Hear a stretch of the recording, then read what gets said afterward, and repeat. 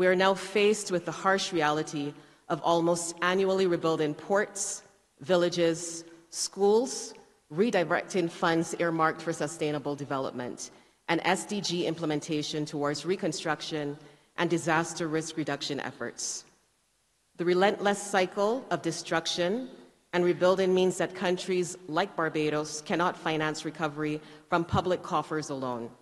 We are forced to seek external financing under onerous terms, pushing us deeper into a debt trap.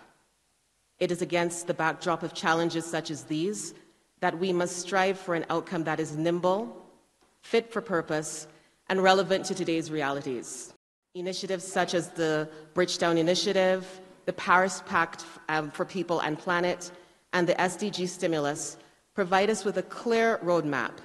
These frameworks illustrate how the international community can help correct the economic imbalances faced by developing countries.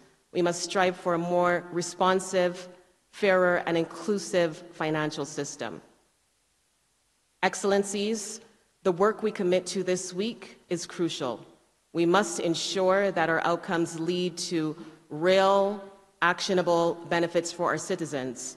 Barbados remains steadfast in its commitment to working with member states to achieve these goals.